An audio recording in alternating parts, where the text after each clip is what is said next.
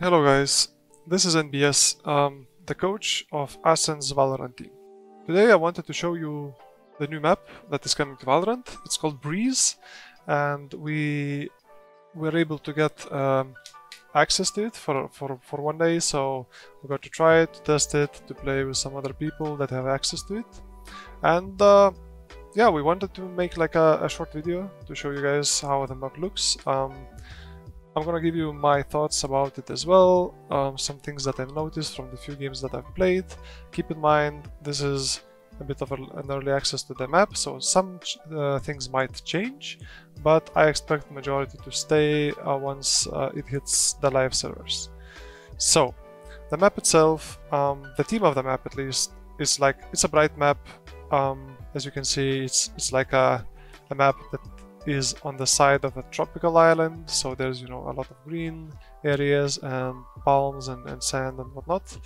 I was flying around a little bit to just see how it looks, and apparently how we ended up in this map, there's like a huge cargo ship that hit the side of the island. Apparently there was I guess like a castle over there. Now it's just like ruins of the castle, as you can see. And straight down the middle, as you see in the map, the right side of the map, or like the B side, and that whole area is gonna be played in like these castle ruins. And the other side of the maps, like mid and the A area, is gonna be played like on the side of this ship and these metal buildings and such. So, yeah, that's the theme of the map itself. Now I wanted to talk about some more specific things that will get maybe used in the games themselves, right? So, how this map looks. It's a bit of an open map, I would say, for sure. It keeps the idea, I think, from what Icebox gave us, that gave us more open areas, a bit less tight corridors and such. So yeah, like as you can see, the B side itself is pretty open, pretty wide with some objects. Mid is very open as well, and so is A side. Like these three huge areas.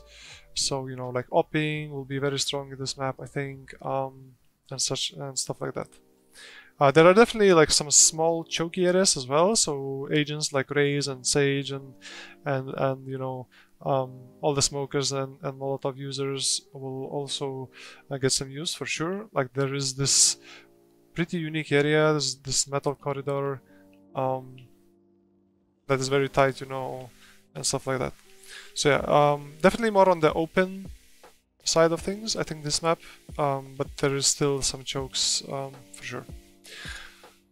I wanted to talk, like, when I look at the new map, right, I think the very important thing at the start is to understand the map control aspect of the map. So, as you can see, the barriers, right, like where the teams start.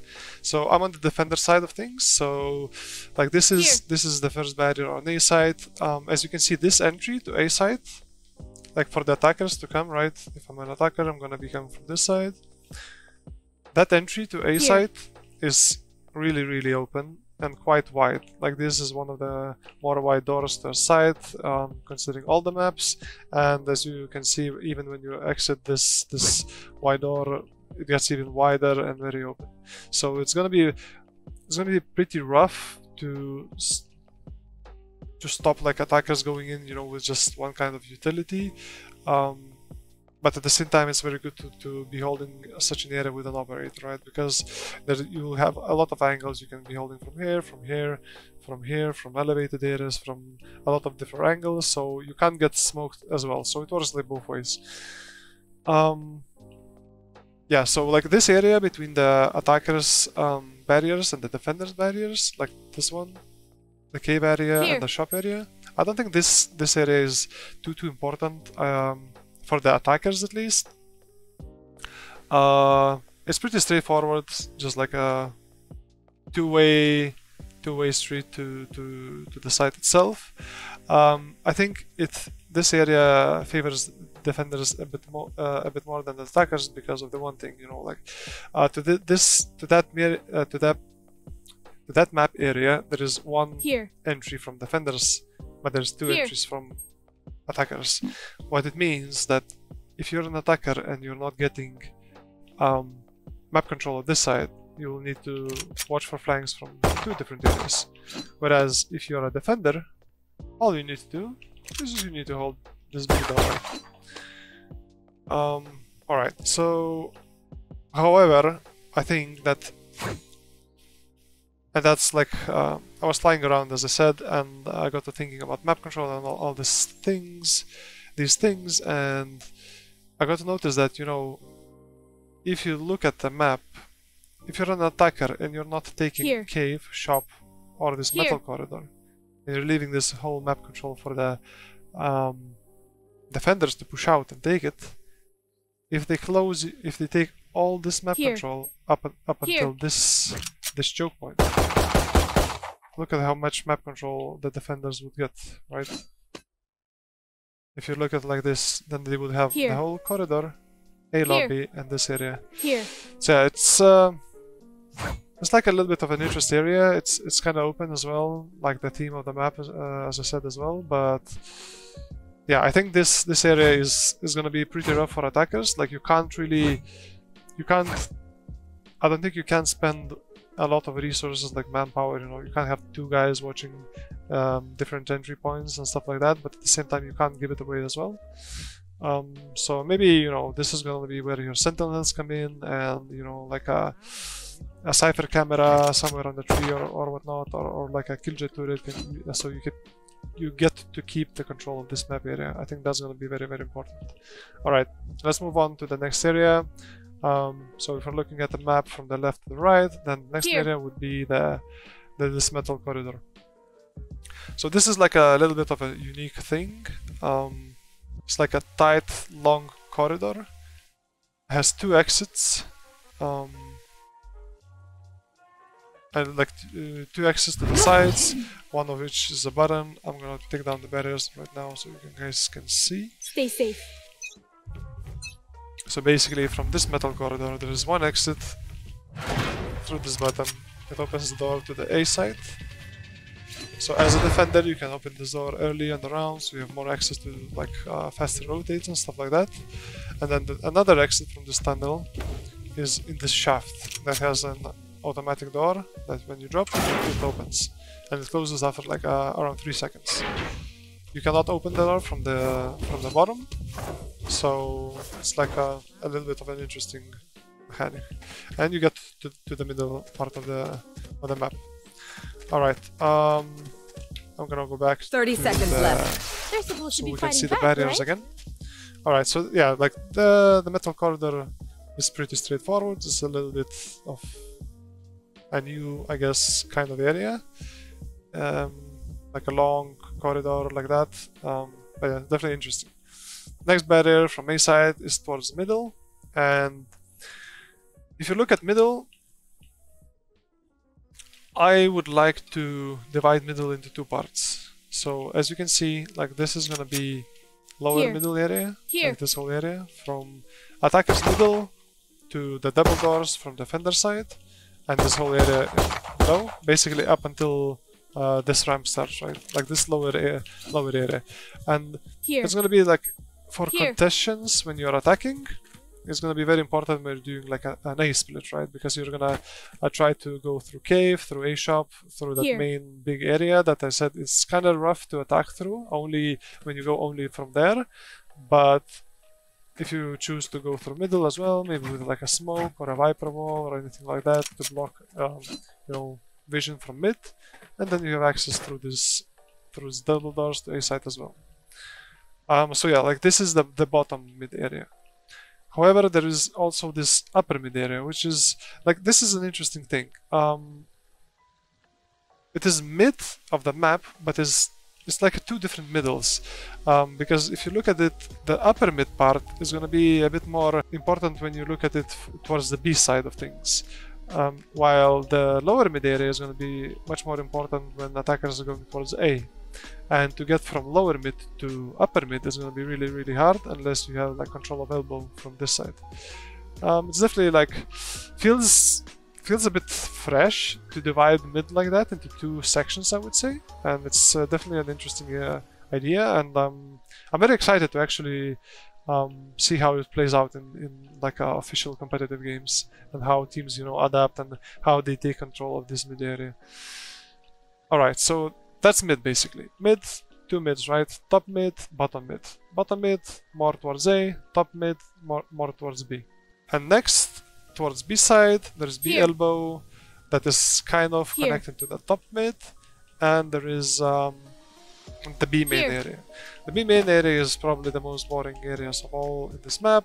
It's just an open area with this useless box that is completely wall bangable, and this window that sees everything here. So yeah, it's like an open room with not much to it, and not gonna be easy to pass this choke point. It's much narrower than, you know, the one on A. You can easily stop it with just like a single smoke or a single molly, attackers from coming. Also, there's not much prep you can do as an attacker, because like to get to this position, for example, so you're closer to the side, is going to be very difficult, and attacking from one side is never usually a recommended thing to do. Splitting towards B is also, I think, going to be pretty hard, because to split to B as an attacker, it will mean that you need to have control of upper mid area, so you need to come from elbow, basically take fights or take control of mid nest, maybe with a smoke or something. And mid nest, as you can see, it has like two windows, which makes it like pretty wide area to smoke off, right? So like it can be covered with a single smoke, however, you know, it's not as reliable. So splitting into B is going to be pretty dangerous, and as an attacker you'll have to get like pretty far into the map to do a split to B. But yeah, we'll see how teams actually manage to do it. So yeah, that's all these 4 map areas that I wanted to show you to you guys. Basically, it's the areas between the barriers of defenders and attackers, right? It's the areas which, when the round starts, both teams try to take map control. These neutral areas, as I said, cave and chop, the metal corridor, then mid, the lower and the upper mid, and then the B main. So it's like 4 to 5 areas, depending if you divide the mid into 1 or 2 areas, you know. Alright, then I guess the obvious things, the sites themselves, we didn't cover them too much. As I said before, sites are very open in this map, as you can see. So yeah, there's gonna be a lot of need for utility, for good smokes, for good walls, you know, from Sage, from Viper, from Astra, to divide the site into a couple of parts, so it's easier for you to battle for it, to take it, to plant the bomb. There's definitely like a lot of little small areas that you can. I'm actually gonna take down the barriers. Don't screw it up. Yeah, like a lot of little areas that you can, you know, take control of and then hold, you know, after plant and whatnot. For defenders, there's like this little corner which you should be careful about, because, you know, this is a wooden box. You can get banged pretty easily, even from all the way from here, something like that. But yeah, the site itself is pretty open, has some cover to it, has these 2, I don't even know how to call it, Illuminati things in the middle. The site itself where you plant the bomb is basically this water area. So yeah, this lower area where the water is, you can plant the bomb everywhere around here. Nice little mechanic to add like a wall like this, so it's a bit more safe from the middle. You can't really get seen if you're in the water. So yeah, this is the A site. 3 access to it, really, if you're an attacker. The big door from cave, the double doors from middle, and if you get control of the metal corridor, you might even be able to do a split using this button over here and getting the 3rd access to the site itself. And of course from the defender's side. Alright, let's go to the B site. There's not that much in B site, really.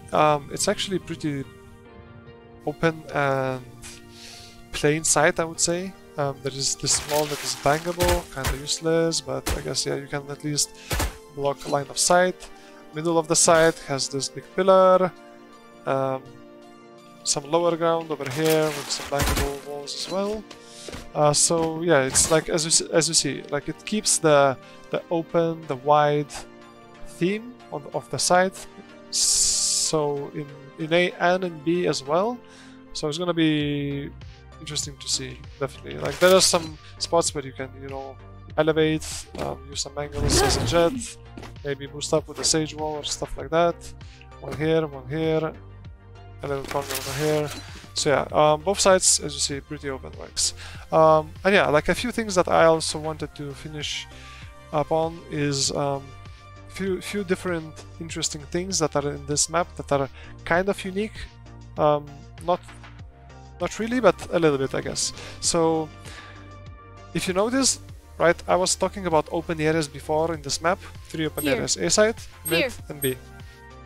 What all of these areas have in common is a big object in the middle. So as you see in B side, there is this big tower thing that is, you know, solid and you cannot wall bang through. In middle, there is this little tower ruins as well, with a few added wooden boxes that you can shoot through. And on A side, there are these little, not little, but Illuminati things that are also, you know, like a big cover in the middle. So this is, I think, something Riot is trying to play around with. It reminds me of, you know, sites from, let's say, Split. If you think about Split, in A and B sides, both in the middle of the side there is big tower things that you can play around. And I think, you know, in competitive games, these big solid things in open areas also create these interesting scenarios when, you know, one guy is shifting one side, the other guy meanwhile is flanking him, and they missed each other, and then they end up both flanking the opposing team, and there's a lot of chaos and stuff like that. So definitely an interesting thing that will probably create a little bit more chaos, but I think it's very needed in such an open areas. And a few more things that I wanted to mention again that we went through. Few new mechanics, I would say. One is the door, right? We had these doors in like Acend, and the only difference is this door is fully bulletproof. You cannot wall bang it with the gun. It's full metal, full bulletproof. You can open and close it as many times as you want, and you can use it, you know, reuse it as many times as you want.